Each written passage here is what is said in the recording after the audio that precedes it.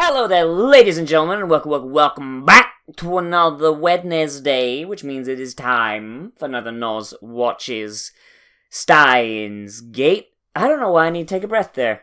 I think my lungs might be collapsing. Oh no. But in the last episode, I've been calling her the T800 for, like, in my head. I've been calling her the T800 in my head the whole time. I forgot what her name is. The T800 found out about the time machine. So now she's honorary lab member number 5. So now Ocarina needs to either find a place to hide her body, or he has to clue her in. And we're finally getting shit going now. CERN is probably going to be knocking the door any fucking minute now, and I am curious as to what is going to happen. So let's hurry up and get going in 3, 2, 1, and go.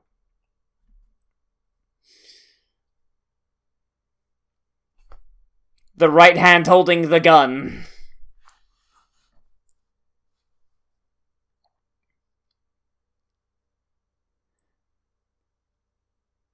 I'm sorry, what? You just broke the time machine.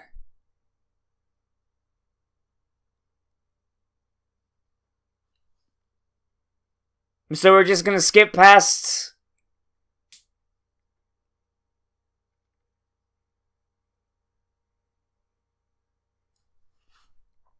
Like, we're just gonna skip past it? Still, like, either she's the Kyle Reese, or she's T800.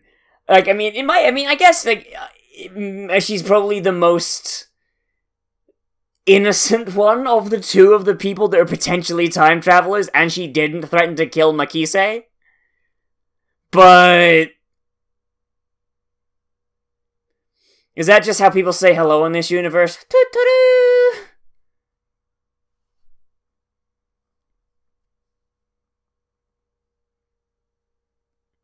Ah, good, he's gone. Now we can do all the time travel we wish. Put your hand in there, let's see what happens.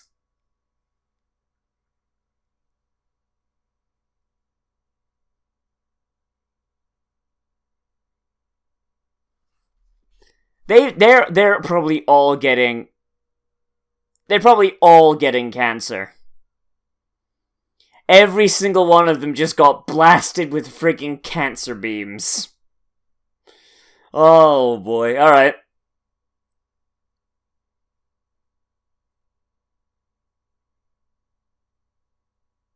So... God fucking damn it! Is Dr. Pepper, did Dr. Pepper sponsor this or what? Like, am I gonna hit the end and get Grando sponsor this, no tekio des, ikudashimasu, and it's gonna have just a big old Dr. Pepper on it? I hope I pronounced that right.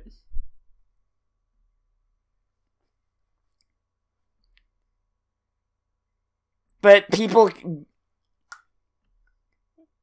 you know how loud Ocarina can get. Oh yeah, I forgot about that. She's a weirdo. Though I say that, but Futaba does the exact same thing, and I love Futaba, so... oh boy.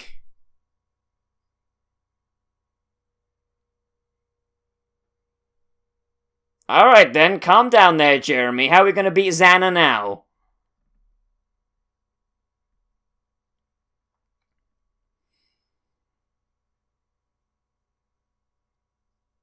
As a scientist, it is our duty to fuck with the past. Send a telegram to Hitler. Hey, don't invade France. Don't do it.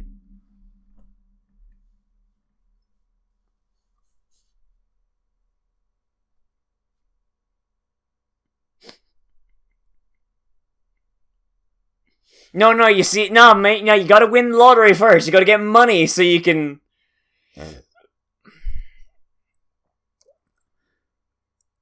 Really? If they win the lottery, they can fund more experiments. So you fucking... I'm sorry, what is that reference?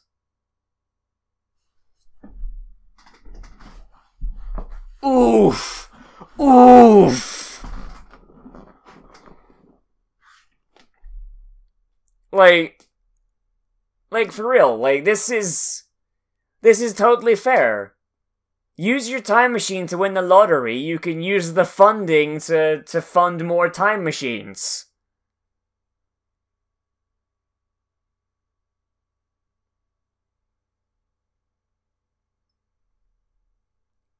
I really want to borrow it. No, let me borrow it, though.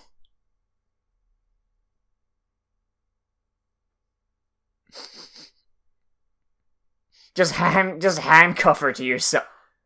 Oh! Friendship. That's how you enslave someone, with friendship. Yes, hang out with the one with the brain problems.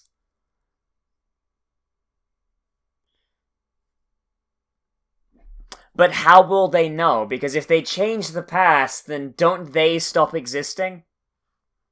Either they'll stop existing, or it'll just be an alternate timeline, which means it won't count. They would need to physically go back in time themselves to cash it.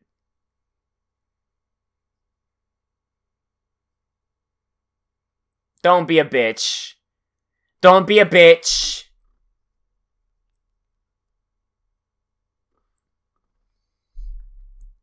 You fucking bitch. You bitch baby. Oh, that's adorable. I want one. This is the fridge. This is where we keep the bodies before we bury them.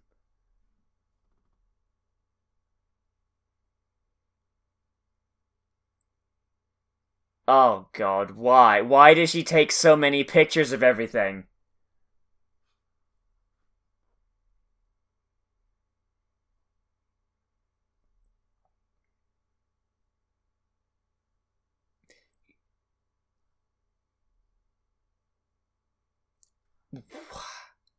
But how will you know, though?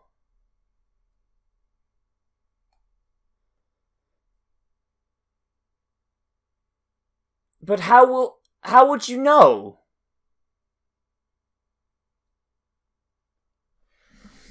Like, just sending a message back in time, I'm wondering how this is going to backfire.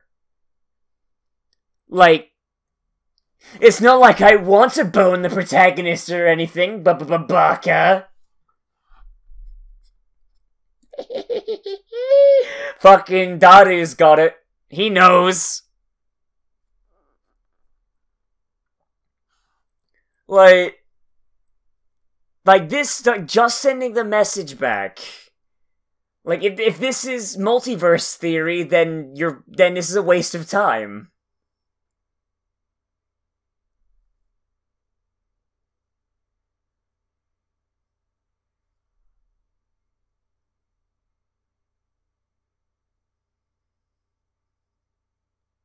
Because you're being exposed directly to time-enhanced microwaves. And they're at ball height.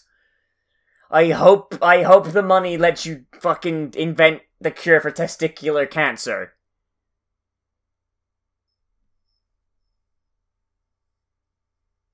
No! Oh, no! Oh, no, that's one timeline theory. That's one timeline.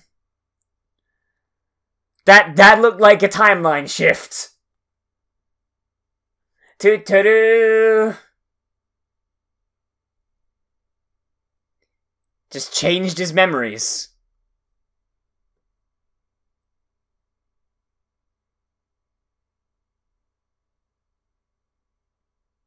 Three years. They just... no.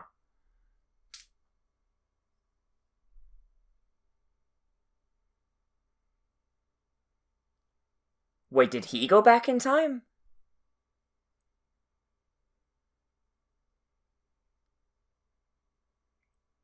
He did. He changed... He changed the past. Wait, so this is multiverse theory, but when he changes something to do with himself,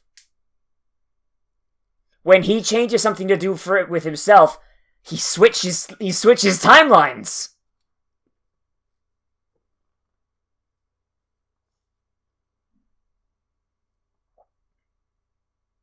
He didn't listen. He didn't listen to himself. Yeah, only he remembers. Only he remembers. Oh no. Okay. All right.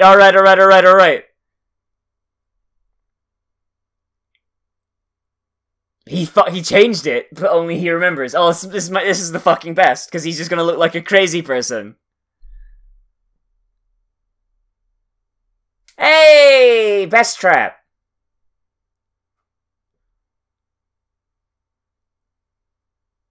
What?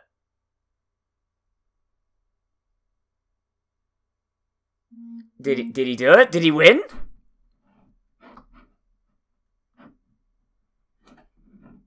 He did. He changed.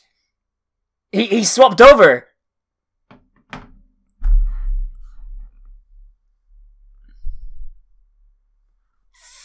Fucking. Oh, okay, alright, so we've got a very special type of time travel going on here. Yeah! And she fucked up. She put the wrong fucking number. But why did... Is it because he interacted with himself?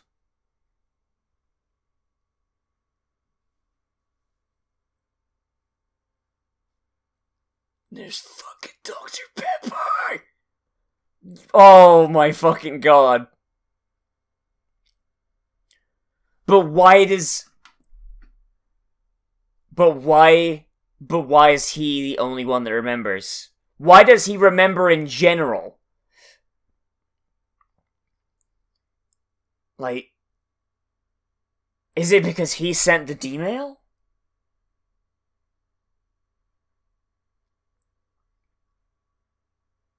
But then that wouldn't explain before when time changed, unless there was another Ocarine in the future that changed it. But then that would imply that things happen when they already happened. So it can't be that.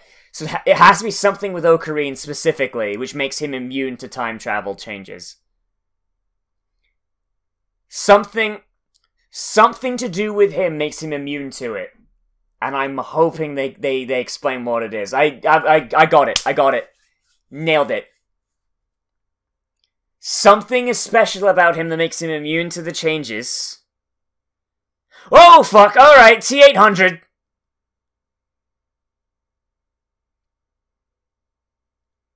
But we have a multiverse theory. And when he moves, he's the only one that knows.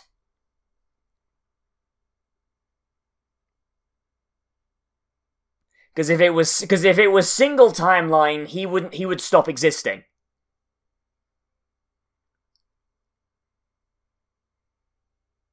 At least that's the way I understand it.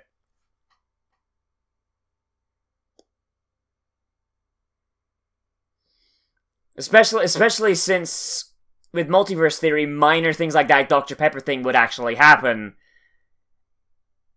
While, oh jeez, hang on, I'll dismantle. That's what the review part at the end is for. What the fuck am I doing?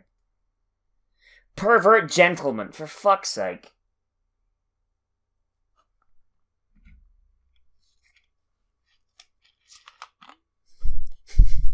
Congrats, I've already called Skynet.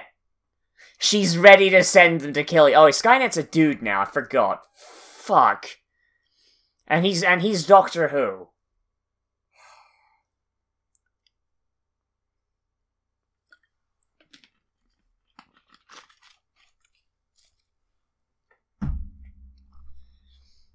Yeah. Multiverse.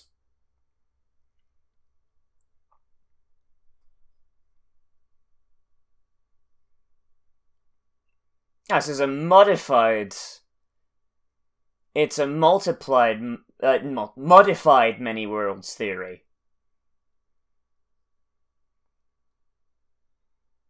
But that means that there's also something else that changed that caused Dr. Pepper to exist on that table.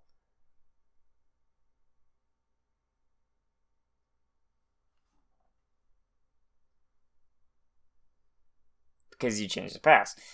So, yeah, no, there's something going on with you, my boy. Something you have done has made you, you made a nasty in the pasty.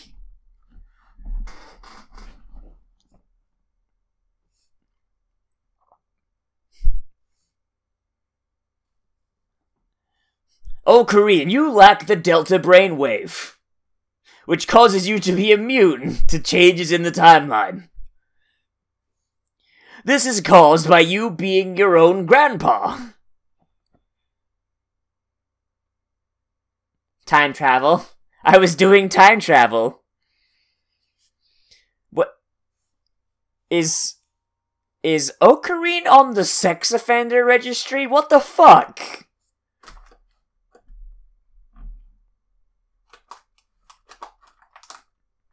God, that's...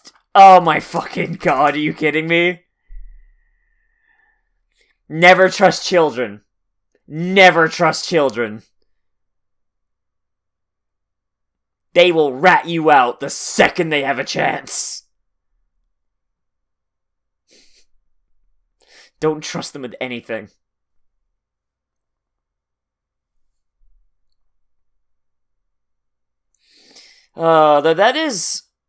That is kind of weird though, like the trap fucking just fucked up the number though. I guess they can't really give Ocarine all that money though, because that just solved his problem, wouldn't it? I mean, he did have cold feet as well, so...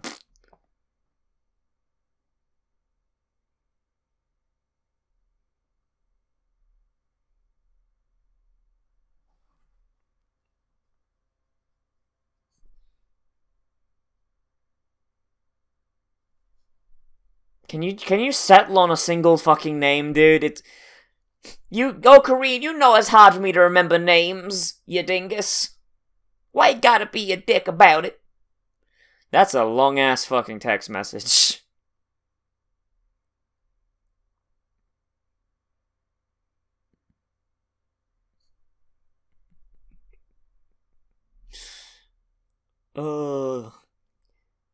Now begins the ship. Now it begins. Oh shit, here it comes. I'm really sorry. Oh, it was the trap. I'm sorry you don't have $1 billion.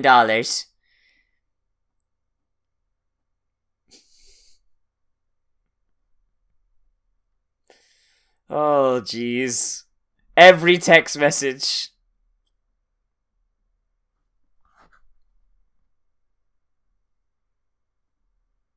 I told the cops where you at. That you doing time crimes.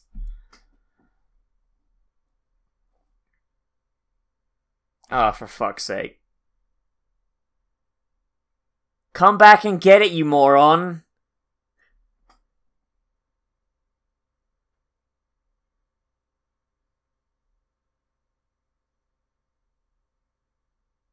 Don't lend that man any money. He'll spend it on a horse. God, she is literally too pure.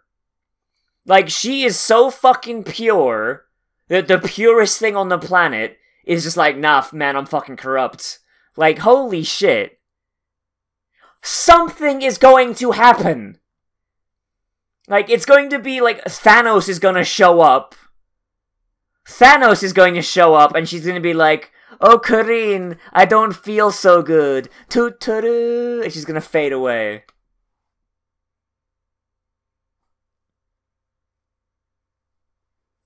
It's 'cause you're a special protagonist, man. Oh, Corinne, I don't feel so good.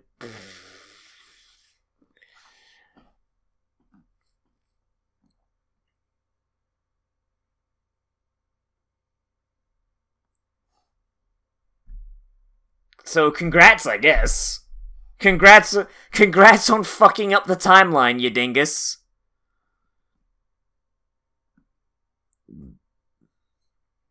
Well, obviously it's possible. Oh my god, it's the most anime fucking thing ever. You may have this one power that makes you a protagonist. You must now lead the people and become the Hokage of time. The Chronokage. Or Toki.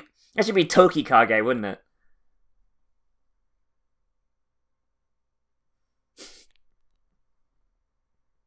Okuri, the Tokikage of the village hidden in the clocks.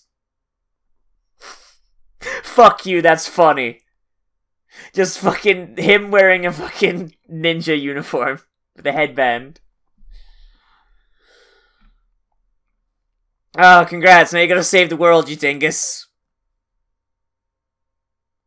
You gotta save the world, Ocarine. Don't fuck it up. All the pressure right on you. Don't fuck it up. You've done it once. You did it once.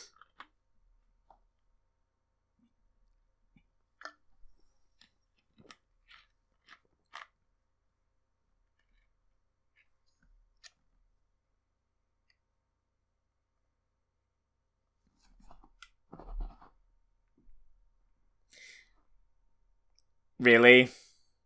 Really?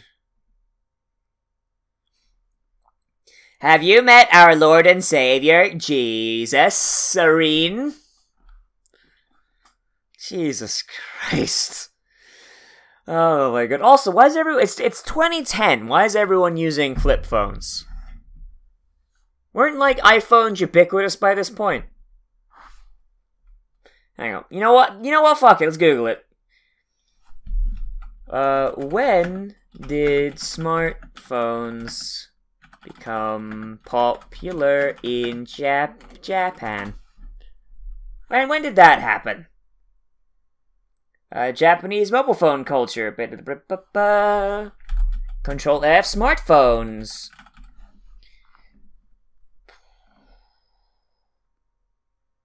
Okay, so apparently the Japanese are super hype about cell phones. I honestly don't. It looks like they basically used them the second they came out, but... Alright. When did... I'm just gonna say the iPhone. When did the iPhone come out? When did the iPhone come out? 2007. So, yeah, so 2010, everyone should be using a smartphone by now, because iPhone was in 2007. I don't remember when the first Android was, but it couldn't have been much longer after that. The fuck? I mean, it shouldn't bug me too much, but it's 2010. Why is everyone using a flip phone? Like, when was this written? Because, I mean, that's 3 years after smartphones were a thing. Very concerning, but at least now, but getting back to the story, at least now we have a good idea about what rules we're using. So we're using a many worlds theory, which means the butterfly effect is a thing, which is good. But also we have a special mutation, shall we say, in that every time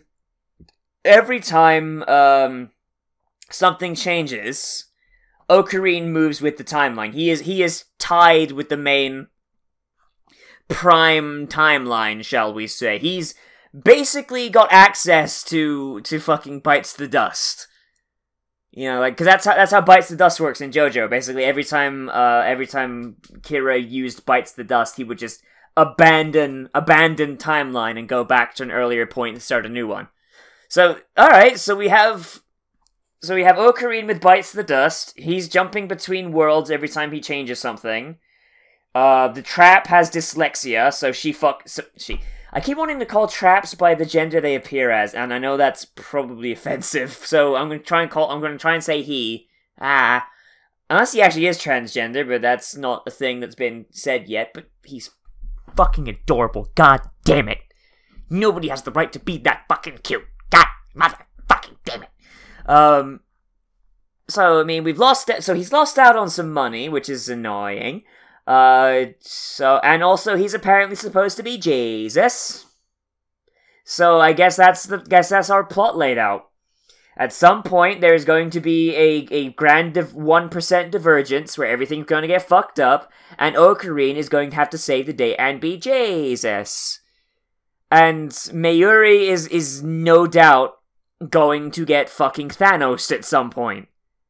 Every episode, she gets more and more pure.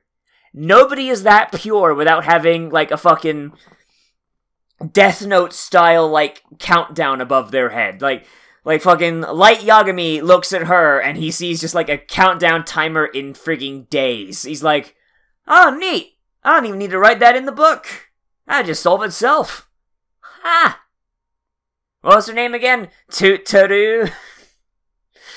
I'm honestly waiting for it. Like, she's going to just get Thanos to just fade away, like,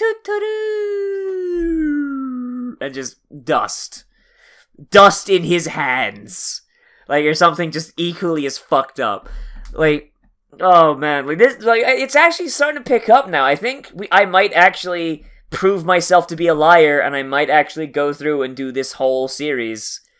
Like, at least until Overlord Season 3 comes out, but then, I mean, I'll just go right back to this afterwards. But Jesus fucking Christ, like, we're really stepping up, and, like, you're starting to see where the roadmap's going. So, Ocarine, for some reason, has the ability to jump between timelines whenever he changes something, which nobody else can do, which also kind of makes him look like a crazy person, which he does not help, seeing as he is a crazy person to start with. You know what? Okay, so I'm not gonna remember their names, because I'm just bad at names, but the one who communicates through text message, her name is now Kyle Reese. And the temp in the bicycle store, she's gonna be T800. Okay. So Kyle Reese is there, and I don't know why, because I have no proof, but I feel like she also remembers the jumps, because she knows far too goddamn much. Like, I just get the feeling she knows. She comes from the future or something like that, and she knows. And at the same time, the T800 is very violent, and also very fucking weird. Which makes me think that she's also been sent back in time to maybe spy on Ocarine. Maybe kill him if he gets too close to something. Because, remember, CERN... Or maybe she was just sent by CERN. Maybe she's not even time travel. Maybe she's just sent by CERN. Because CERN... They can do time travel, but they cannot send organic matter through. Ocarine has a workaround in that he can send emails back in time. So I think that she's been sent by CERN to keep an eye on Ocarine, and the fact that he hears the word time and she's like, okay, cool, neat, fun. And she just chill with it. Yeah, I think she's been sent by them to keep an eye on him, and if he figures out how to do like actual organic matter without turning it into jelly, then she's going to just run in there with a gun and hold him up and be like, "Yep, no, you're coming with me, fucker." And then I think that Kyle Reese is the opposite. She's kind of there to make sure that Ocarine figures it out and then stop the T800. I think because. Or maybe act as a failsafe, so whatever Ocarine figures out when the T800 comes to fucking murder him, she has all the information, she can take it back with her. Because she knew John Titor, at least it seemed like she did. And she's also really trying to get her hands on that IBM. And the IBM is the only thing that can read all that CERN data, which led them to this point. So, yeah, no, that's required. That data is required reading. So if she gets that data, if something happens to Ocarine, then it's possible she might be able to recreate the experiment if enough pieces survive when the T800 comes in with a fucking minigun. That's my thought on it. But still, I really do like this series. Like there's some interesting thoughts happening here, and fucking, like, actual time travel theory. The fact that it comes from a visual novel kind of is showing in that Ocarina just has this unexplained... He just has this unexplained, like, special power that reeks of, hey, video game protagonist, but it kind of works here because there's time travel, you can basically not explain anything until the absolute end, and it will be fine, because since it's a time travel story, things can just happen in reverse. So long as they explain it at some point, I'll be happy, but I'm honestly not upset that there's no actual reasoning for it. So, I mean, hey, time travel is a thing that's really easy to fuck up, and so far, they've been doing it in a way that's smart. They didn't even give Ocarina the money, because human error, which keeps him down in the fuck pits, which means that a lot of his stuff can just go either unexplained or unfulfilled because he literally does not have the money to do it. So hey, that works. I like that. It's fun. Yeah, that's what I have to say about this episode. Daru needs to stop spending money on prostitutes. I know they're maids, but they essentially serve the same role because Japanese men get very lonely. Yeah, he needs to stop spending money on prostitutes. He needs to stop doing that. It's not good for you. But other than that, I like this episode. I like these characters too. Like they continue to make me like them, including Ocarina. I'm slowly warming up to him. Though he's gonna have to worry about that ball cancer eventually if he keeps using that microwave at ball height with the door off. Also, he needs to buy Mayuri a fucking microwave. God damn it. She's basically funding his fucking lab. He at least owes her a microwave before she gets Thanos'd. Oh boy. And everybody, anyway, that's all from me. Let me know what you thought down there in the comments, whether you agree, disagree, or think my hair looks goofy. And hey, if you really want to help me out, then feel free to share on social media, because that's good. And if you like this content, feel free to subscribe as well. If you want to help me out in a way that helps me afford more food, it's not just a big old tray of Oreos, and feel free to support me on Patreon or support me on TAD, both of which link down there in the description. And that also gets you the ability to recommend anime on the priority list, because this was one of those. This is one of those, and special thanks to that person. Thanks to Nanako for recommending this.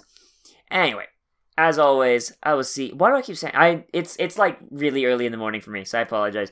Anyway, so thank you all for watching. I will see you in the next video, but most importantly of all, become a trash mammal today, and I will see you a round.